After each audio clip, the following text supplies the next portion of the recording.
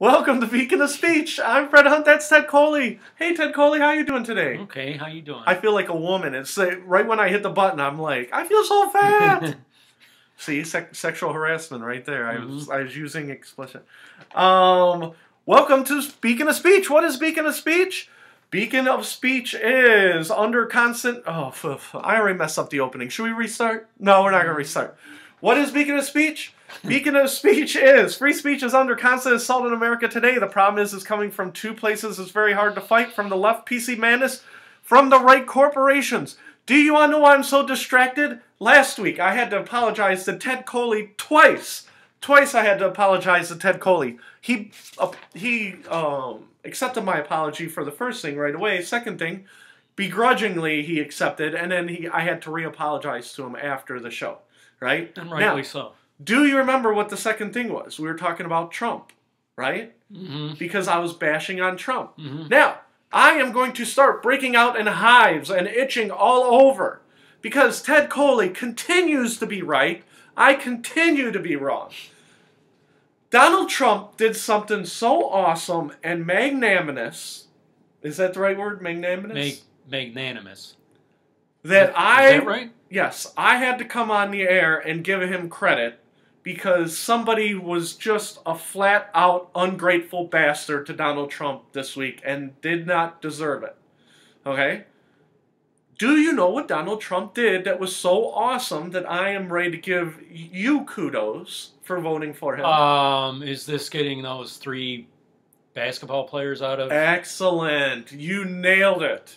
Donald Trump got out 3 UCLA basketball players. They were in China for an exhibition game. They were shoplifting.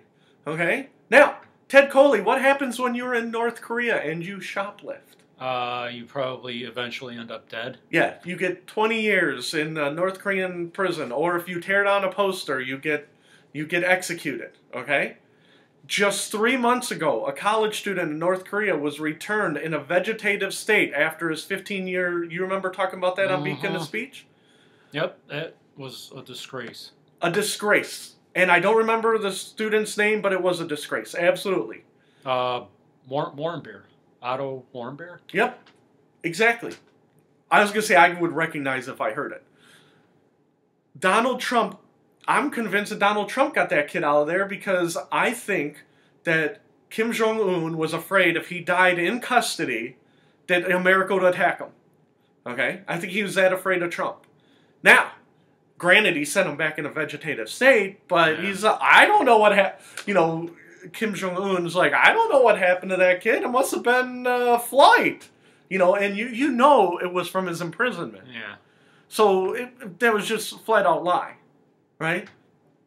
But, so in China, they arrest these college kids for shoplifting, and they admitted they did it, right? You know, youthful indiscretion. You remember when you used to shoplift in college, Ted? And even, not college, but, you know, you went to college briefly when you were college age, right? Did you know better than to shoplift in a communist country when you were 18 years old? So these guys are literally... I wonder, you know what I wonder? I wonder if they've ever shoplifted here. Oh, wouldn't it be funny if they didn't? If they wait until they go to a communist country? I guarantee you that the one kid shoplifted while he was here. I don't know about the other 2. Okay? But you're right, it would be funny. Okay? But one of the three students from UCLA, as soon as Trump got him out, they all had a press conference and they gave lukewarm thanks, like, thanks, President Trump. Thank you. Yes. You know, like, you know, when you get twisted by the ear and you're like, you'll say you're sorry. They're like, we're sorry we shoplifted in China. Right?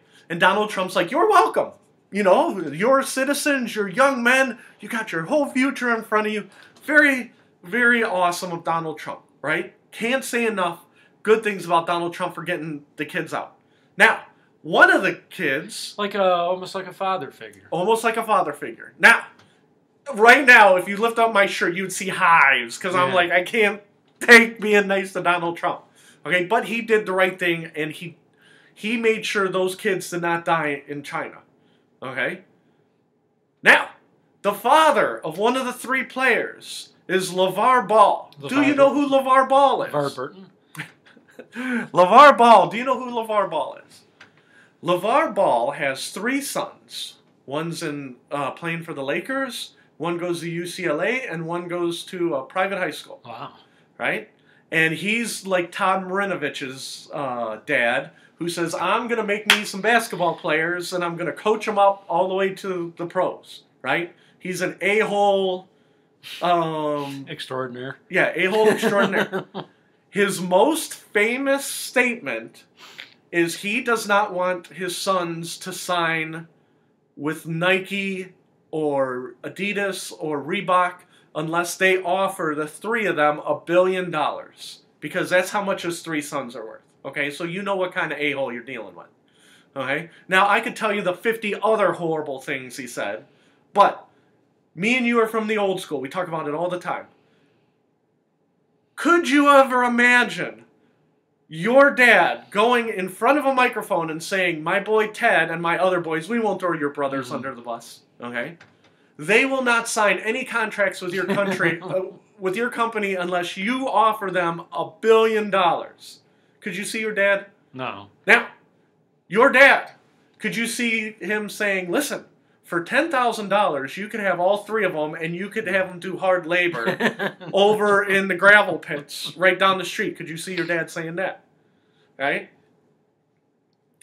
So that's why this LaVar Ball, again, I'm not going to go into the 50 other things he said. You're just jealous. Yeah, again, I'm the jealous one. Okay? Well, because your dad wouldn't do that. Well, yeah, my dad wouldn't do that. Your dad wouldn't do that. If anything, we're jealous of LaVar Ball. LaVar Burton. So what does... what's his name? Ball? Yeah, LaVar... I wrote it down. LaVar Ball. Yeah. So, what does LaVar Ball say to Donald Trump after his son said, thank you, President Trump, for getting us out of China? What does... That's the father of... The father of one of the 3 UCLA athletes. I don't know. And again, we're not dealing with an average dad. We're dealing with basically Todd Marinovich's dad. I'm sure it was something not complimentary. He said Trump didn't do anything. He doesn't need to go around hogging credit for everything good that happens in America. That Donald Trump literally did nothing. Now, because LaVar Ball likes to go to Twitter and say crap like this all the time, who do you think saw the Donald Trump didn't do anything comment on Twitter? Donald Trump. Donald Trump. Donald Trump replied right before he went on air, I should have left the boys in China. Okay? And, again, it's making me itch. I'm breaking out all over. But Donald Trump is right. Because at some point, you have... Even LaVar Ball, even if he hates Donald Trump, even if he doesn't agree with his politics, LaVar Ball has to say... Thank you, President Trump, for getting my son out of prison. He has to at least say that, or else he's the biggest jackass in the world, which he has already proven he's in the top 10 jackasses in the world. Every time he opens his mouth, he moves up the jackass list. And honestly... With his jackassian behavior. Yeah, with his jackassian behavior. And I honestly can't think of anybody today who's a bigger jackass. Like... I could think of obscure people that you don't know. And you could probably think of people that you know personally. But in the public realm where everything's so politically correct right now and you can't say anything, I can't think of anybody who's a bigger jackass right now than LaVar Ball. Right? And then he didn't even just say, you know, Donald Trump didn't get my son out of China when he did. He's like, you know, Donald Trump runs around saying he does stuff, you know, just because you're the president. I'm like, not only did he say it, but then he's like doubling down, saying, oh, Trump's a horrible president. Oh my God. If I was Donald Trump wants to take people, round them up, and export them from the United States if they're not citizens, right? What's to say Donald Trump doesn't say, okay, China, we are going to let you press charges against LaVar Ball's son, and we are going to extradite your son, LaVar Ball's son. Because it's within his rights. Yeah. China could say, we want these 3 boys, I used the correct word, but it's not expedited. It's extradited. Extradited. We want him extradited. And Donald Trump could say, "Okay, we're going to extradite him."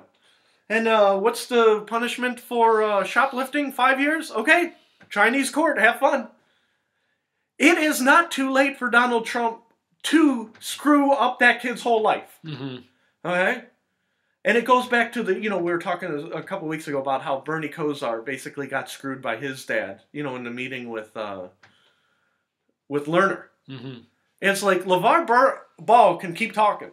And I hope Donald Trump does say, "Okay, we're going to extradite him. We're going to sign a treaty with China." And again, he did the right thing. And even if you hate Donald Trump, you have to at least give him his props for doing the right thing and getting those kids out of jail. He didn't say, "What am I going to do politically?" or what is my end game? He said, "I'm not going to let those poor kids sit in a Chinese prison." Yeah, some people make it really hard on other people to do the right thing. Right.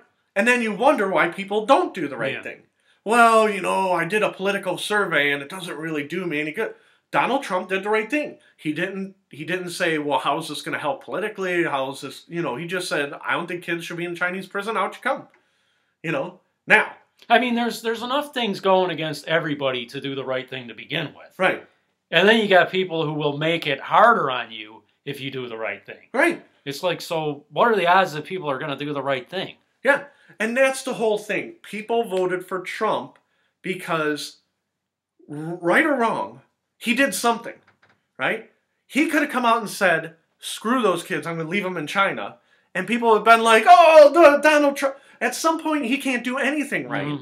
You know what I mean? And in this case, he should get credit where credit is due. I did not vote for Trump, and if he was up for election tomorrow, I wouldn't vote for him either. Now, what else did Donald Trump say on Twitter that got him into a lot of trouble? Do you know what he said to Hillary Clinton this week? Did you see that on the news? That she's like a sore loser. She's a sore loser, but he said, "I'm going to give you another chance. I encourage you to run in 2020. Yeah, I figured you'd get a kick out of that. So on Twitter, he says Hillary Clinton. Now, Donald Trump thinks by the time 2020 rolls around that Clinton is going to dig herself such a deep hole that he will crush her. Yeah.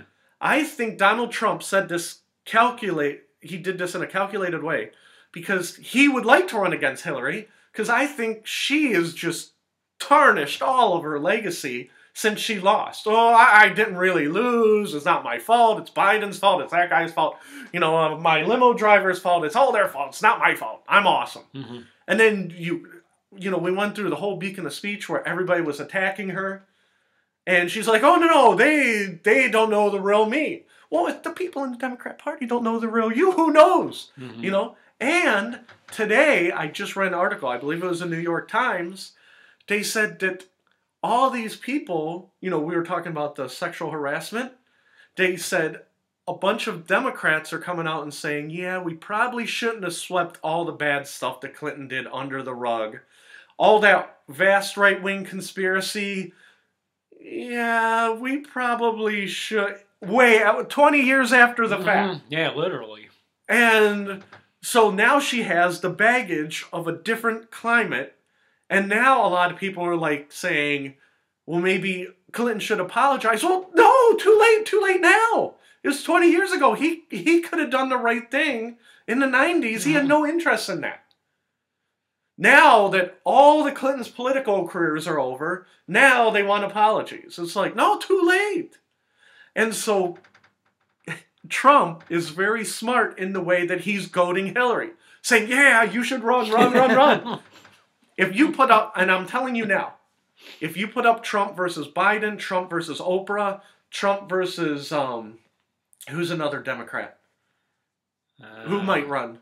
Who's Obama's wife? Michelle? Michelle runs. I guarantee you, if you took a poll today, that Trump would do best against Hillary Clinton. Trump wants that matchup. He wants the 8 years. So he is totally trying to hook them. And they're like, they're taking it hook and line. Maybe we will run in 2020. And everybody else is like, no. You might as well at that point, you might as well bring back Al Gore. You know what I mean? Hillary Clinton is done.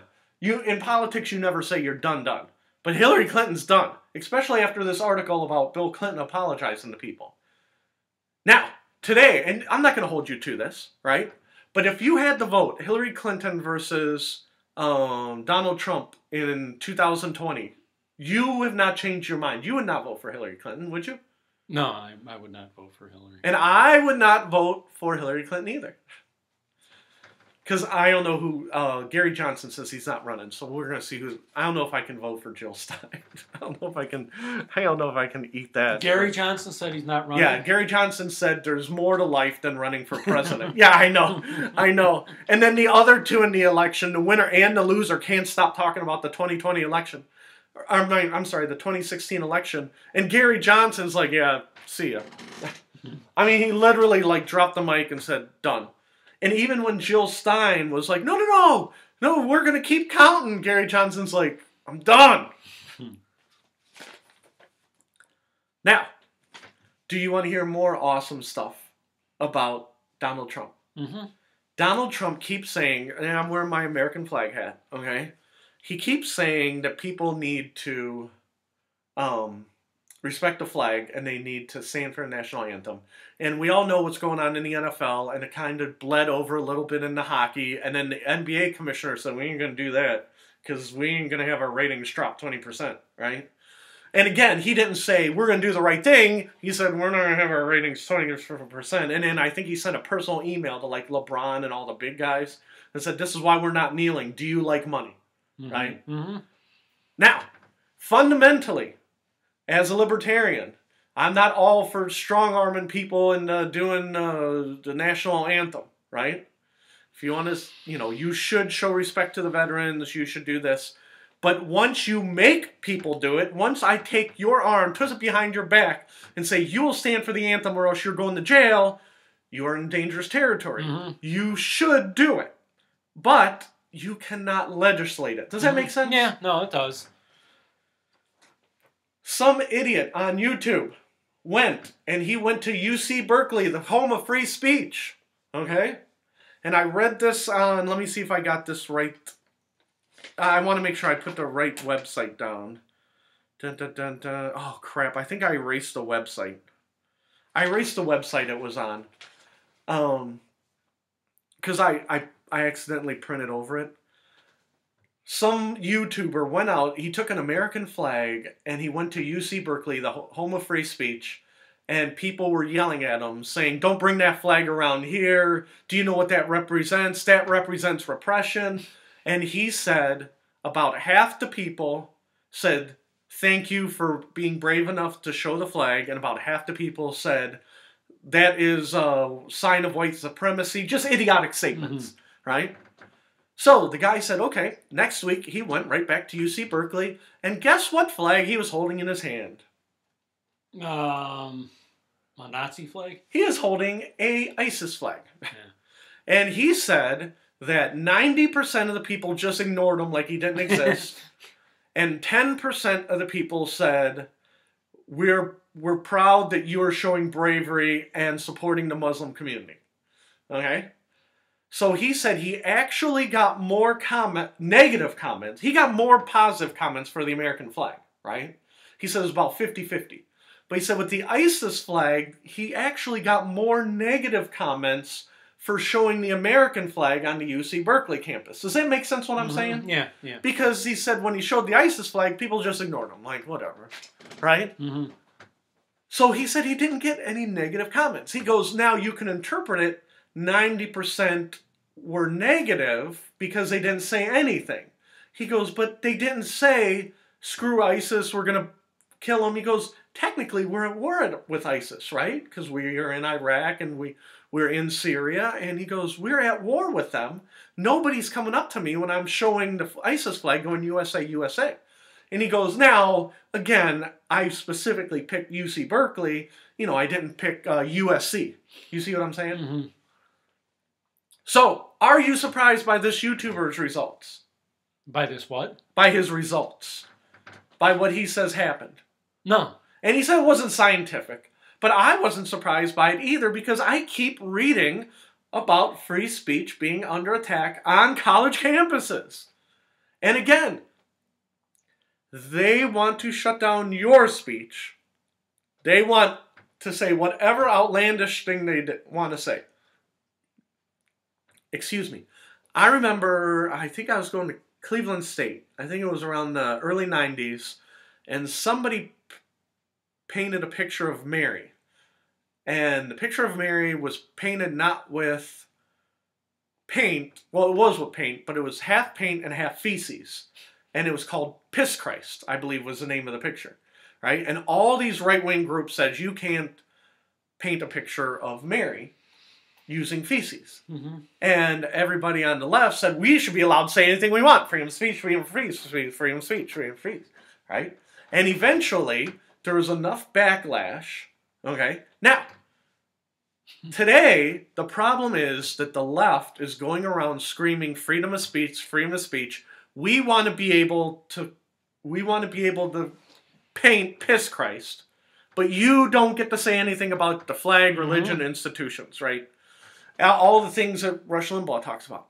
And again, we are not a right-wing show. We are Beacon of Speech is not. We are about the left. We are about the right. We are about freedom of speech with only extreme restrictions on the far left and the far right, which we've already talked about, right? Mm-hmm. But everybody gets in their little cliques and nobody wants to say anything. Everybody wants to say their own point of view and nobody wants to hear that other point of view. I mean, I feel like I'm beating a dead horse. I feel like I'm saying the same thing over and over again. Which brings us... that's what everybody does. But it seems like it's more extreme now than when I was younger. It seems to be getting worse and worse and worse. Well, I was actually saying yesterday, I said everything now is about conflict and, controversy. Right. And you can't say you don't like anything anymore. I was showing Ted a video of the emo rapper Lil Peep, who died this week. And R.I.P. Lil Peep, okay? But I came out in Beacon of Speech and said I liked his video. I liked his most popular video, right? And I liked the style of it. As an independent filmmaker, I really like the style of his video. But if you strip it down and you take the video away and you only listen to the music is horrible. It is the worst music you could ever hear. Now, you'll be like, well, Fred, you're old. Look, see that gray hair? And look, see that gray hair right there? You and Ted are not music fans. The problem is that they don't make music anymore. Now, Ted, after we went off air, Ted pointed out, he said, there's no bands anymore. There's no bands making rock and roll, right? There's no rock and roll records. Now, even if there's no rock and roll, there should be a next thing. You see what I'm saying? In the 70s or 80s, it was classic rock, and then it went to, big hair metal, and then grunge, and then new metal. I said hair metal, and then new metal, and then there's always some other variation of rock and roll that comes next. What's variation now? There is no variation. It's all pop or country, and all this emo rap stuff. It's another deviation of just pop music. And there's no, richness or soul to it. And granted, don't get me wrong, it's sad that he died of a drug overdose, and he is speaking to a certain segment of the population, but it's manufactured. You see what I'm saying? Mm-hmm. Does that make sense? Yeah. And it's like, where are the guys in the clubs grinding it out, in the van? Now they'd be like, oh, the Little Pete grinded. I'm not. Well, there are bands doing that, but they're never going to get anywhere. Yeah, because there's no big label to get behind them. Yeah.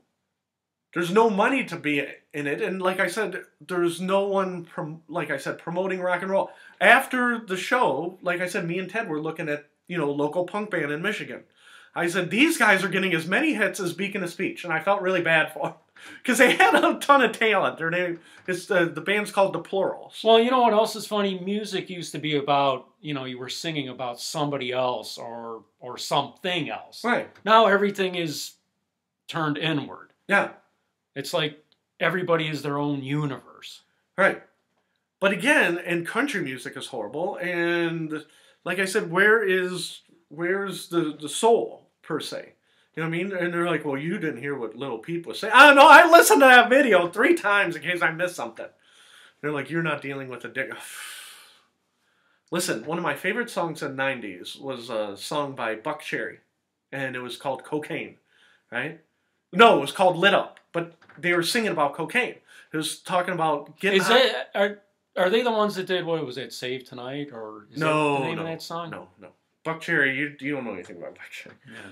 Buck Cherry sang about cocaine, and it was one of the best rock songs ever written. Okay? And the song's called Lit Up. And the whole song is, let's get baked on cocaine, and let's just get high until we pass out and are on the brink of death.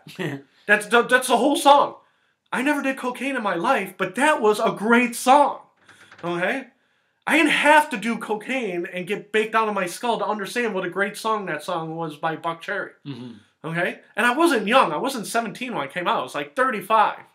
Okay? It wasn't like youthful indiscretions. You know, like, they're like, oh, Bill Clinton had youthful indiscretions. Yeah, in his mid-40s. He was hooking up with his youthful indiscretions in his 40s. So the whole point is that Little Peep was horrible. Okay, I'll probably get assassinated by one of my 3 listeners. Like, get assassinated for saying it was horrible. Okay, we're not going to do this. Okay, pretend like that's not there. We just got an update alert. Okay? But you have to be able to say, in America, I don't like Little Peep's music. And then now people are, I'm going to kill you! You see what I'm saying? Mm-hmm. And I wrote an article about it for Beacon of Speech. Luckily, nobody reads my blog. So I'm not getting any death threats yet, but say we get popular in 10 years and somebody's like, Fred hated Little Peep.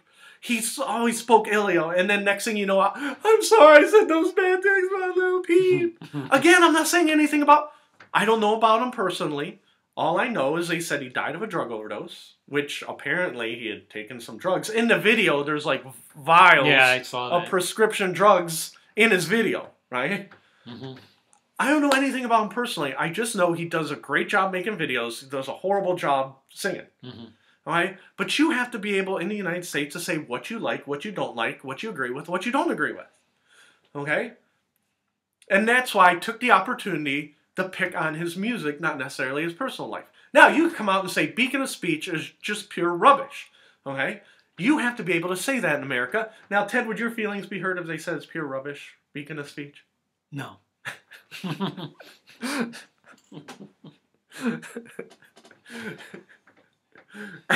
Thanks. No.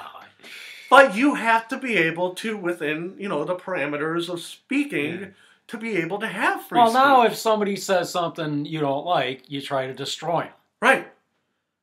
We're making sure Fred can't make a living. Oh my God, Fred can barely make a living doing Beacon of Speech as it is. Like I said, I can't thank Ted enough for doing it with me, right? Because sometimes, I feel like, oh, I got 4 views, and I'm like, are we going to keep going on? But like I said, I love doing it. I love seeing Ted. I love doing the blog. I'm convinced today, more than ever, that there is a niche somewhere out there. We just have to hit it. Mm-hmm. Because there's not any... It seems like everyone out there is doing the right is right or the left is correct. You see what I'm saying? Nobody's doing that. Everybody has free speech in America. Everybody's like, oh, we're 2 different countries. Mm-hmm. Are you in this country or are you in that country? Well, guess what? We're in the big country. You don't want to end up like Europe where there's the Cleveland country, the country of Cincinnati, the country of Delaware, the country of Dakota, where you have 50 or 60 different countries that used to be the United States. Mm-hmm. And that's what the Constitution is supposed to ensure. People are like, oh, the Constitution's 200 years old. I'm telling you, if you have 40 or 50 countries, one day China wakes up and they march down, and next thing you know, they annex. Now, people will be like, Fred, I'm sure we've said this before, but the same people, if there's something they like about the Constitution, then they don't say that. Then they don't say, oh, it's 200 years old and was made by, Yeah, old white men. Yeah. I literally just read an article right before. It was on the Blaze. I remember where I saw it. And some professor in Oregon said that saying you like the wilderness is code for white supremacy, because whenever you go out to the woods, you go out to the park, you go walking through the park, you never see any black people. I'm like, you gotta be kidding me. Like, it's PC correctness gone wild. Mm-hmm. And I'm like, honestly, when I'm in nature, I don't try to look at other people. I just try to nod and smile so people don't murder me on the trail, right? Because, you know, you always read about that, okay? So I do admit that I do try not to get murdered in nature, okay? I do smile and nod, okay? I'm sorry. Freedom of speech. That leads us into our next thing that you don't want to hear. We just had election day not that long ago. Okay? Now, when you voted, correct? Mm-hmm. Do you remember what you voted for? Yeah, I mean, do you have anything specific in No. I'm going to ask you some specifics about the process of voting. Okay? When you pulled up to your polling place, don't tell me where it's at. Did you see any signs right before you got to a polling place that said vote for X, Y, or Z? You saw a bunch of signs. Yeah. Right? Yeah. But once you got to the polling place, everything was clean. Right? Yeah, well, I think I had to get pretty close to it before everything was clean. Right, but once you were in the area where you voted, it was clean. Right? Yeah. Now, and this is where I'm going with this. I remember, I think it was 1,000 feet from the polling place, there was a lady, must have been about 60 years old, and her shirt said, vote for blank for school board. And she's waving, don't forget to vote for me! And I recognize her from her flyer. What's the distance? I think it's, you can't be within 1,000 feet of the polling place property, and your sign cannot be... It's 1,000 feet, so they can't be any closer than 1,000 feet? They can't be closer to 1,000 feet. Oh, well, this lady that I saw, she was probably, I don't know, it was probably like 60 feet. Ted, she might have been breaking the law. Are you sure it's 1,000 feet? No, I'm not. Because I saw signs to within 50 feet, but I saw her off the property about 1,000 feet off. Yes, this lady, and I won't say different because it was just school. I won't say any names, right. But honest to God, she was probably, I would say, 50 or 60 feet from the door. Oh, well, it could be possible because I thought it was 1,000. I don't know what the law is, okay? But once you get inside, there can't be signs. You can't see the thing, right? And she can't wear her shirt that says vote for X for school board. She can't wear that into the polling place, and then talk to all her friends, and then you see her shirt, right? That is the law, okay? Now, this is where free speech gets tricky, okay? I read an article, and I got to look at my outline. At Reason.com, it went all the way to the Supreme Court. A guy, probably like me, who lived in Minnesota, like me, right? He wore a shirt. Ted, you'll get a kick out of this because I've actually done Beacon of Speech in this shirt. With the snake separated into 13 sections, it said, don't tread on me. Is that the 13 colonies? Yeah. Said, don't tread on me. Poll workers stopped them. Said, you cannot wear shirts with political messages into the polling place. We cannot let you vote in that shirt. He said, screw you. I'm going to take you to Supreme Court. And they're like, oh, no. Whoa, let me check with my boss. And he sat there. And he waited. And they called their boss, and they said, does he have a name on it? It just said, don't tread on me. And they held him up. They finally let him vote, and I think he turned his shirt inside out. I think that was their compromise. He went home, called the ACLU. He said, I'm going to take this to the Supreme Court. And it went to the Supreme Court, and he won. Now, this is the country that we are living in now.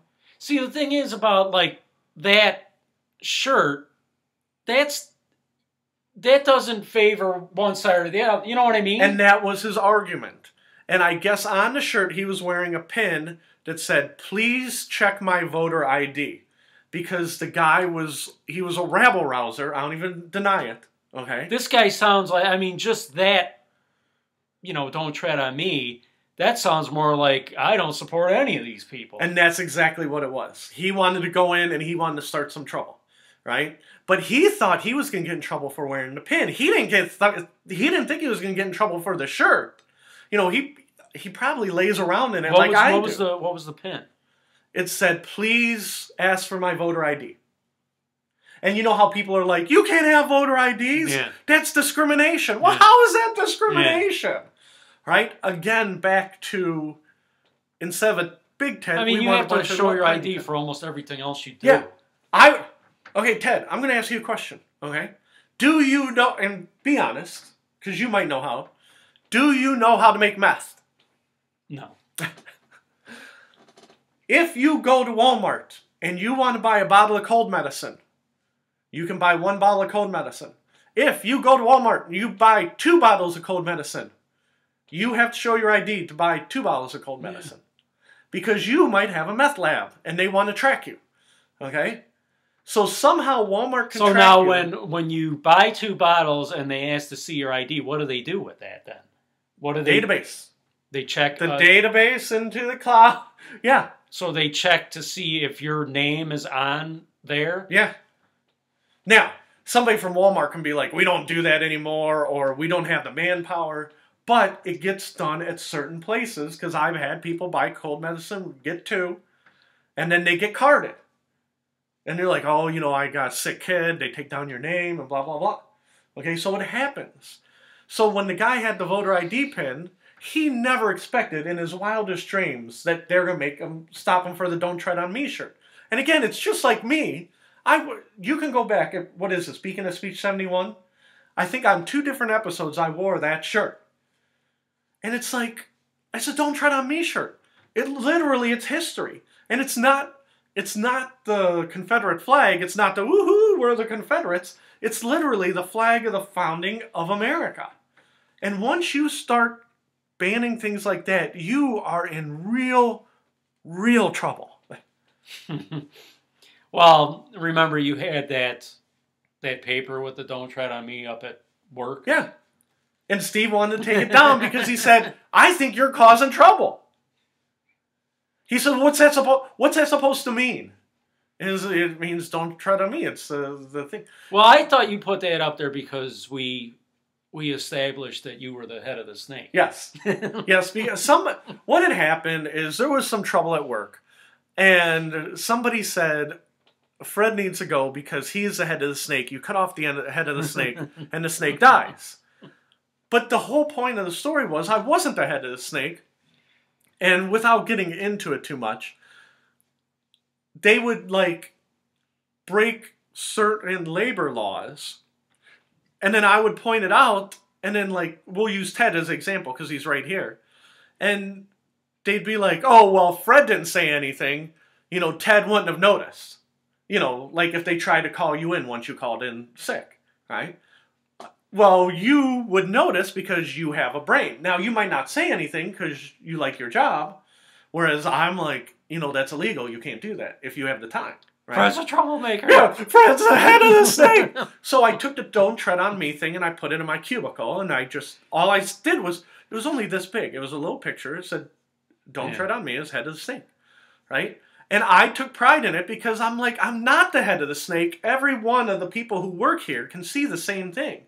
And they can see what is wrong. I'm the only one who's saying anything because if you fire me, then you fire me from the job that I hate. Whereas other people are like, "Please don't fire me," right? Which is fine, but it's not that other people don't see it. You see what I'm saying? Now, we're probably blowing any chance of anybody sponsoring us at my former company, but I don't think they were going to sponsor us anyhow. Right? Would you say that's fair? Mm-hmm. So, but let me see if I can do this. The ban applied, because I actually wrote down the paragraph. Andrew, his name is Andrew Cilek, the executive director of the... I'm sorry. It just makes me laugh. The executive director of the conservative group Minnesota Voters Alliance ran afoul of the law in 2010 when he tried to vote wearing a T-shirt adorned with the image of the Gadsen Flag, which is, again, "Don't tread on me," with the phrase "Don't tread on me." But it says, the "Don't tread on me" is a popular Tea Party logo. Well, I don't like the Tea Party guys. And the "don't tread on me" is kind of hijacked by the Tea Party people. Okay? So I'm not here endorsing the Tea Party. Please don't put me in the Tea Party movement. Because like I said, if I have to identify to anybody, it's the closest is libertarian. Okay? And the Tea Party, they got their own deal that I don't like. So again, you'd be like, oh, Fred doesn't like joining any groups. Right? So libertarian is basically leave me alone. Libertarians basically leave me alone.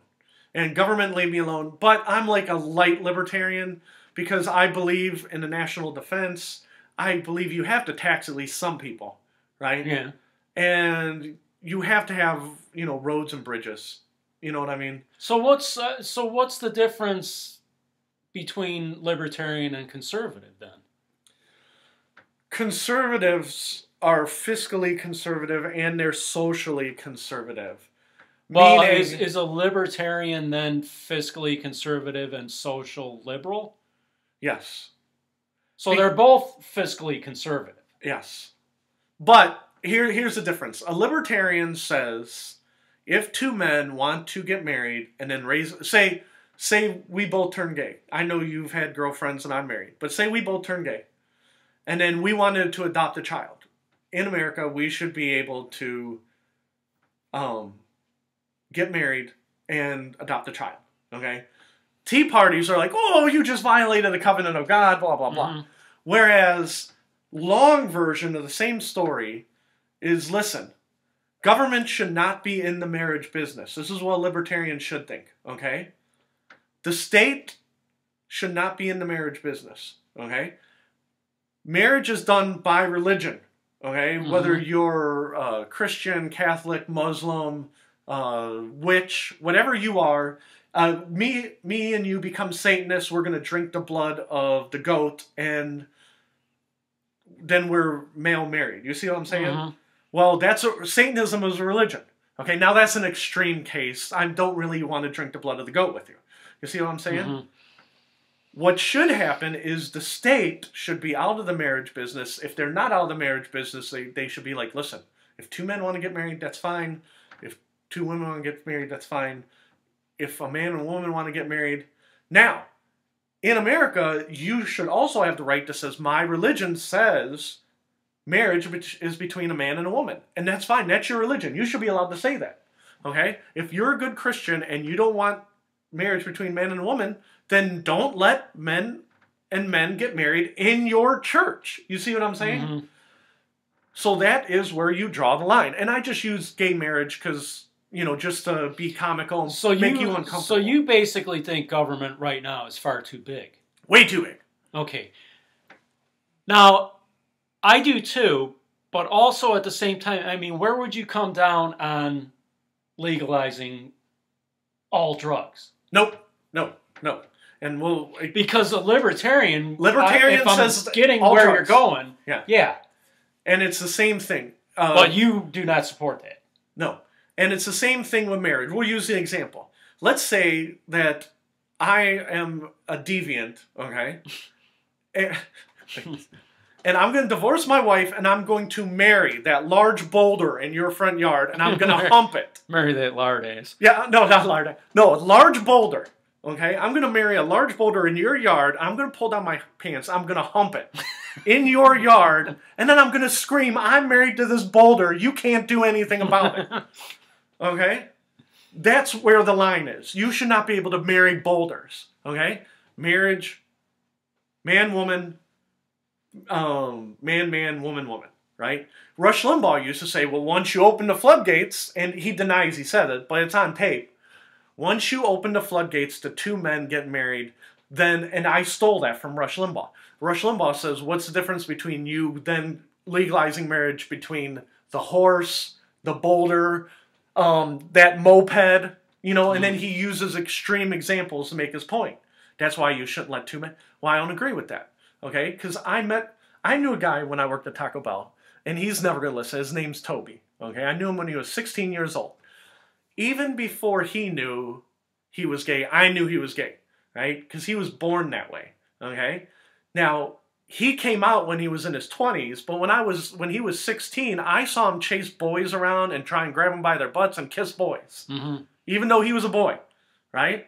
And I knew, when I knew Toby, that he was just born that way. He did not, nothing happened to him. That's just the way he was. So your example, we went to gay marriage. But, so we're going to circle back to drugs, okay?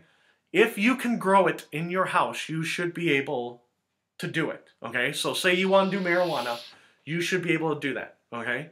Say you want to do the poppy seed, right? You should be able to do that. But in order to make cocaine, you have to process that, okay?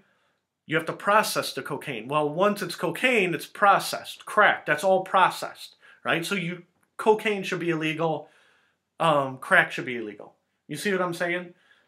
There's in the Middle East, there's a plant. When you say processed, I should know what that means. Well, they mix it with chemicals and run it through, right? In the Middle East, there's a plant called khat, Khat, okay?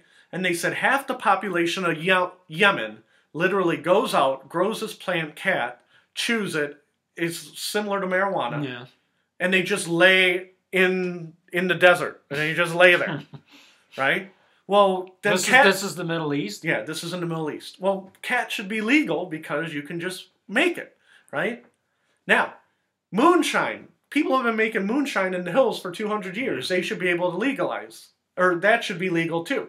But the problem with alcohol, when they make it or ferment it, you can go blind because it's not regulated. You see what I'm saying? Yeah. So there should be a certain amount of regulation so you don't kill people with your 200 proof moonshine or 150 proof moonshine. You see what I'm saying? Yeah. So there is a line. Hardcore libertarians is like, no line. If I want to shoot up heroin and I want to do it, I'm going to do it. And I'm going to Now is heroin processed? Yes. Yes. You got to process the heroin and get it all. So yeah, no heroin. Basically, most hardcore drugs are processed. Well, heroin comes from what? The opium? Yeah, it comes from the poppy seed. And then you take the opium out of the poppy seed plant. And like I said, if you have to make it, we were talking about meth. I think they use Clorox bleach as one of the ingredients. Well, no, you can't. I remember kids getting high. Can you use generic bleach? I remember kids huffing gasoline, right? Yeah. And the whole thing is that, well, you can't not sell gasoline. Don't huff. It shouldn't be legal to huff gasoline. Yeah. Okay? But people do it. Okay? There's where your line is. If you can grow it, and everybody like, well, I can grow an extra strong strain of marijuana. Well, then go ahead. Okay? But there is a line. For me, there's a line. For hardcore libertarians, they're like, oh, Fred Hunt, he's soft. He's soft on drugs. It sounds like you're a big marijuana supporter then. Yeah, and the whole thing is, I don't smoke marijuana. I never smoked it. The problem with marijuana is, and I learned this in college also, is you're smoking with no filter. Yeah. Okay? So cancer, lung cancer, just flat out. It's just like if you smoke an unfiltered cigarette. Toby, the one I was telling you about, he used to smoke the Indian cigarettes. And he goes, it's the purest form of cigarette. And no additives. Yeah, no additives, no filter, no nothing. And I would smell that thing. I'm like, Toby, you cannot smell. It smells like you're smoking dog crap. Right? And I'm like, what the hell? And he said, this is what the Indians used to smoke. Well, people, no wonder the English killed them. Yeah. I'm like, this smells like, how can you smoke it? That's what the Indians, and they're all dead. Yeah. They didn't die from the white man. They died from the bad cigarettes. At least the white man put processed stuff in there and put filters on his cigarettes. But I remember my great-grandfather, he had a corncob pipe. And he said, he gave up smoking. And I'm like, every once in a while, you'll see somebody with a corncob pipe. And I'm like, oh, they want to put tobacco in a corncob pipe? Let them. I mean, it smells horrible, but, who cares? And the same thing with cigars. Cigars, I'm not saying ban cigars. All it is tobacco leaves, right? Just tobacco leaves rolled tight. So what I am is like a light libertarian. it's almost like a common sense libertarian, but hardcore libertarians would be like, you should be able to do whatever you want to. You have to have some basic societal norms, okay? What's going on now is... And do you generally base that on, if you legalize the harder drugs, it ends up affecting, you know, because their argument would be like, what I do with my body is my choice. But the problem is, it doesn't just affect that person. It still affects society. And society. And you're robbing your neighbor so you can make money to get the free heroin and blah, blah, blah. So, again, you have to live in a society. A true libertarian would never live in a society. He would go out in the jungle and say, I'm going to make me a house, and I'm going to, you know, do it with that monkey. And, you know, I don't care if it's a male or female monkey. But see, now we're... Well, we worked with one or two people who probably would say they were libertarians too, right? They would say they are, but they're not. And if my uncle was here, he'd be like, oh, Fred, you're not libertarian. You couldn't build yourself a house. Like, yes, I know. I'm not smart enough to build myself a house. I'm sorry. And that's why in society, there's certain skills. You ever notice how there's no shortage of people who are willing to point out your weaknesses? Yeah, I've noticed that lately. I had my sleep study. You remember you saw the picture of my sleep study last night? You know, in the old days, there wouldn't be sleep studies. So people just slept and they died. Yeah. Like, yeah, thanks. You know, I appreciate it. So a true libertarian would never want to be on a sleep study machine. So again, you know, but on the flip side, you can say, well, how many true Republican hardcores are there? You know what I mean? You know, we used the example just on the last episode when Rush Limbaugh said, you know, drug addicts should be in jail. And then he's like, oh, no, that's not what I meant. Well, you put on page 272 of your book. Youthful indiscretion. I want to look that up. Because we'll look it up afterwards. Because I have one of his books. I have one of his books too. And I'm sorry to say that. Because like I said... I think he only had 2 books, I think. I think he had a trilogy. Oh, but I think it was like in 88, 89, and 91. It was like 3 years straight. And then he was like, writing books are hard. There was The Way Things Ought to Be and See, I Told You So. Yeah, something like that. And one was it like See, I Told You So too. But the reason I liked Rush Limbaugh is that he was saying things that nobody else was saying at the time. Now, half the country's saying what he's saying, and the other half hates him for saying what he's saying, and says that Rush Limbaugh should be shut up. It goes back to my premise. Rush Limbaugh has the right to say what he's saying unless he crosses the line, you know, and the line is gray. But you can't shut... Again, they want to attack Rush Limbaugh and get him off the air. And again, the market should bear whether Rush Limbaugh's, you know, on the air or not.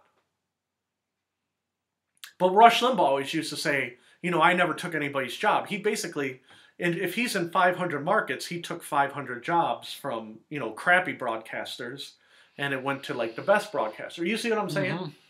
So there's still a little bit of, I never took anybody's job. Well, you took a lot of people's jobs. So... They did it to themselves. Remember that I did not... Yeah. I did not have a long outline today. I'm done, but I only wanted to hit for about an hour because of the snowstorm outside. It's not a real snowstorm, but, you know, a true libertarian would shovel his way through the snow and not worry about snow plows. Again, why should we pay for snow plows? It only snows 12 times a year. And eventually it goes away on its own. Yeah, eventually the snow will melt. There's some cities in the South that don't have snow removal equipment, and they're like, well, it'll warm up in 3 days. We just don't have school for 3 days. We'll cancel work for 3 days, and won't snow for 5 more years. And those are libertarian. Cleveland doesn't plow half their streets, and do you know how much it costs? Do you know how much it costs to buy salt, Ted Coley? So again, like I said, I just remember, and I'm sure you remember this too, doing a route in Cleveland, and you would drive like on a street that wasn't plowed. Yeah. And it would be that snow that's been run over by cars like several thousand times, and it's that like... Yeah, that real icy stuff. And the worst place was in Cleveland, where they would like plow 2 roads, and they're like, just get to these 2 plowed roads and you'll be fine. And, you know, you're coming back home on rush hour, and it's a parking lot, and then your boss is like, it's not snowing in my office. Or the funniest thing is driving like on a main road where one side is Cleveland and the other side is whatever, Parma or...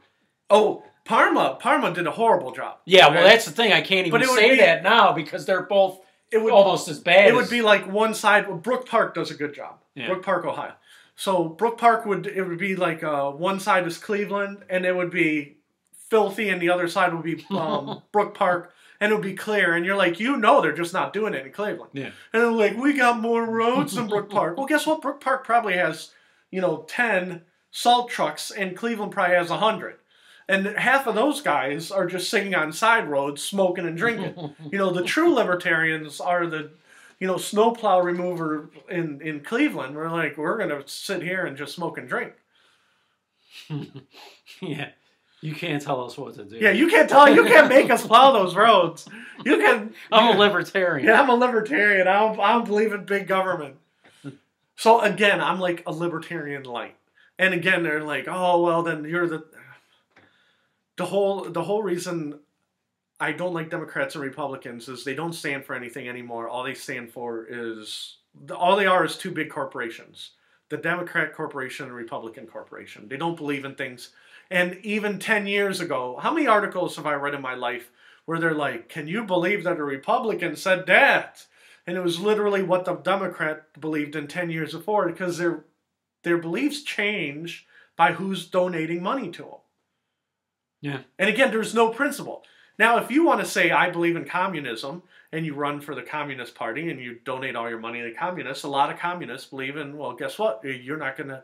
Everything belongs to the state, and they have true beliefs. Well, nobody's voting for the communists, except for Bernie Sanders, who's a socialist.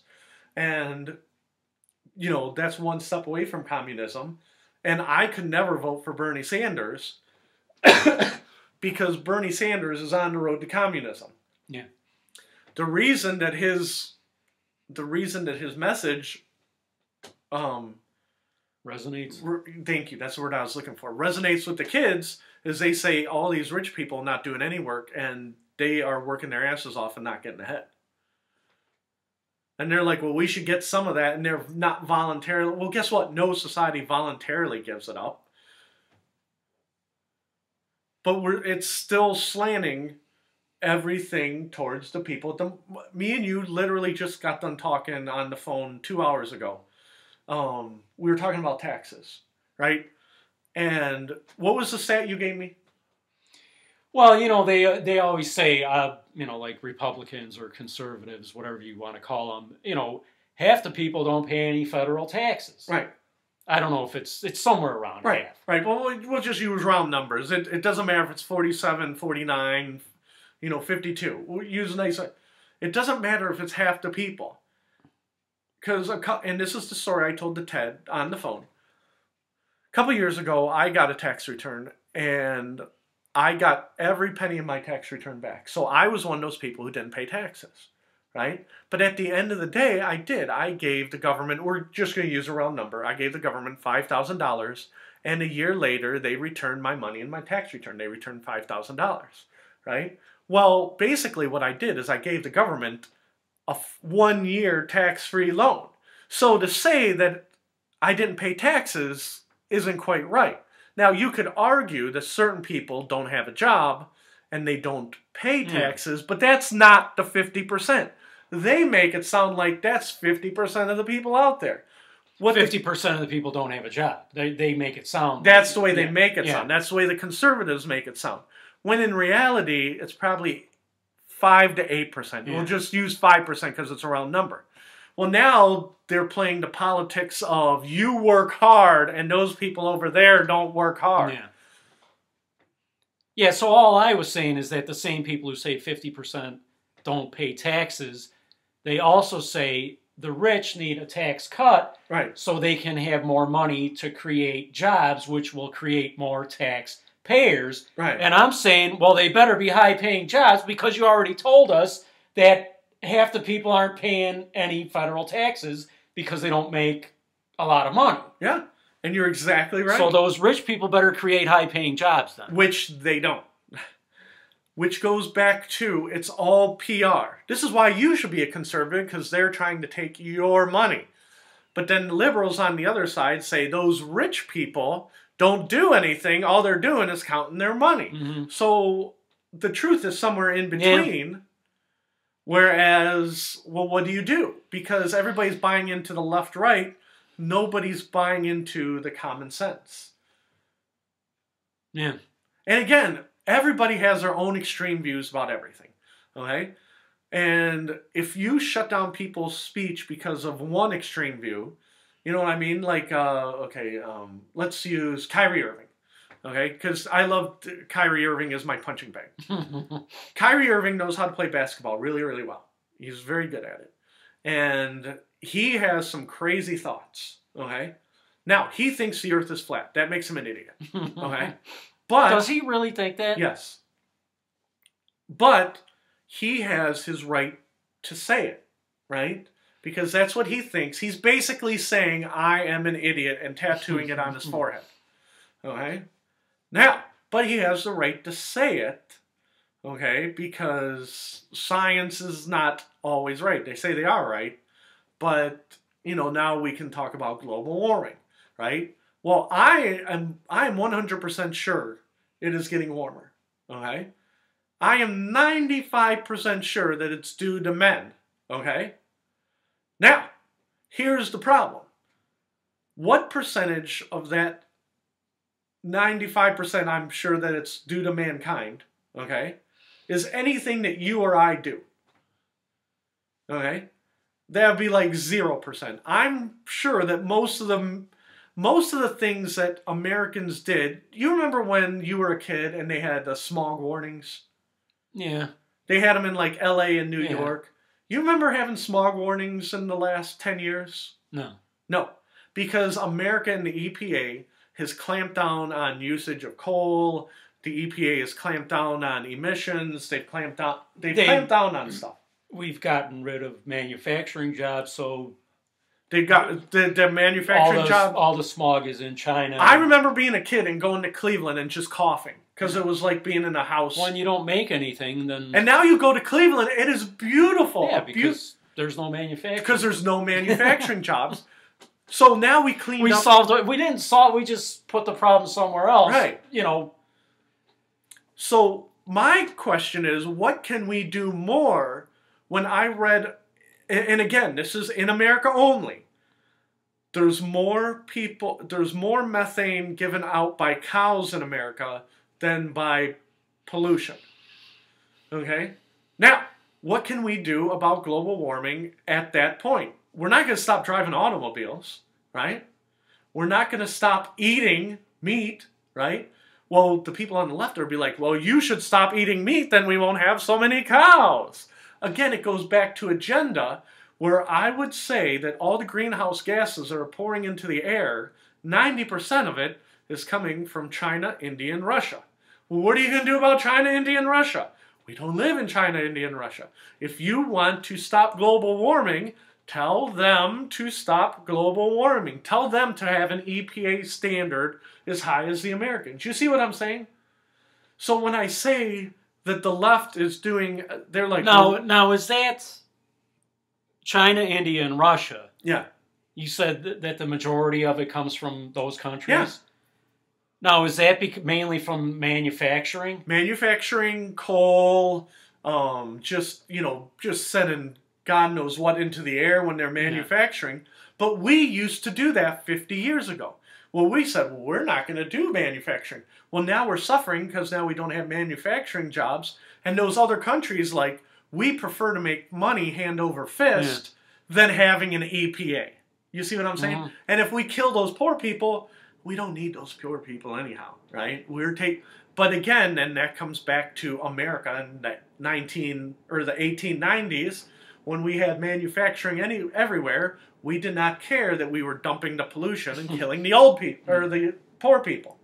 You see what I'm saying? Mm-hmm. All we did was take our problem and push it overseas. Yeah. And then we preach to them, well, you have to stop global warming. Okay, well then tell them to do we won't make all your products then. Right. So then it's a catch-22. How do you stop global warming without... Now, the people in China and Russia are like, well, we're not going to stop because we want to live like the rich Americans. You see what I'm saying? Mm-hmm.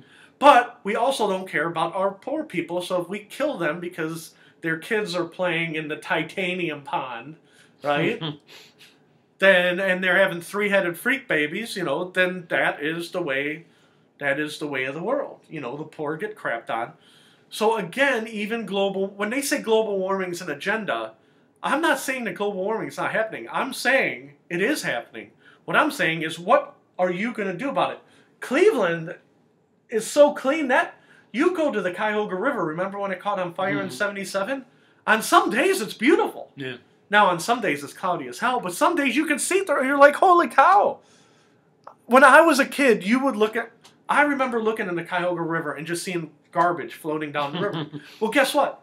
Guess whose river has garbage floating down it? The Yangtzes and the Irkzois and all the like rivers in China. Where was that they had the Olympics? What was it, Brazil? Yeah, in Brazil. And they said they were fishing corpses and garbage in Rio. Yeah.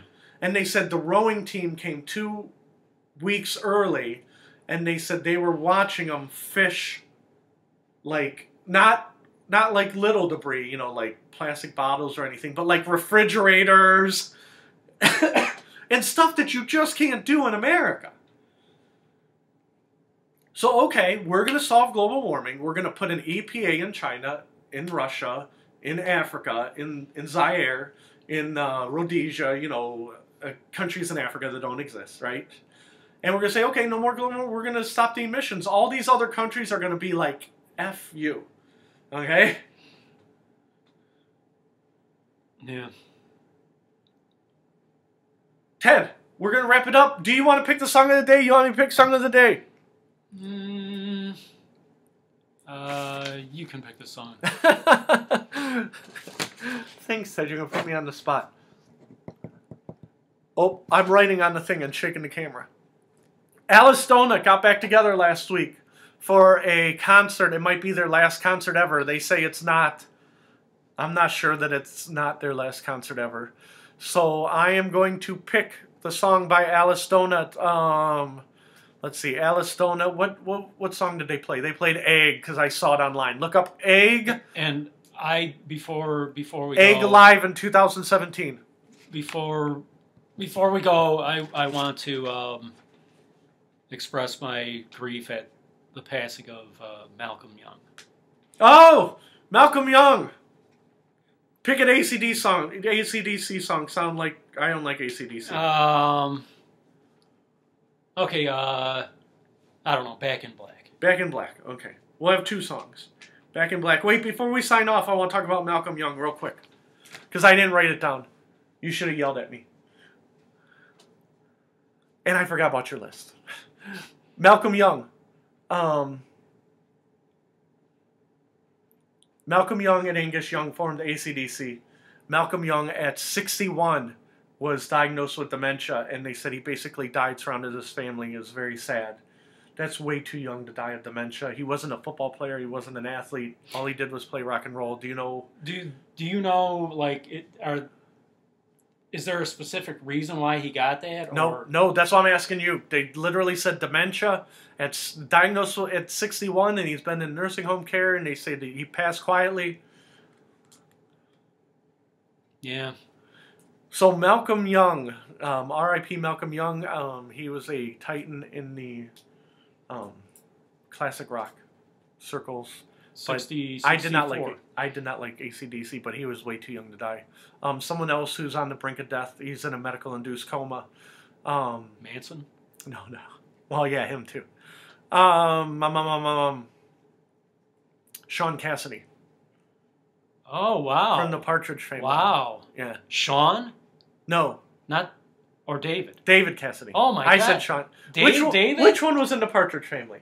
David. David Cassidy's in a medically induced coma. Wow. And the only reason I know is because in 1977, we're talking about 1977, I like classic rock, right? Like David is the one with darker hair. Yeah. Wow. Wait.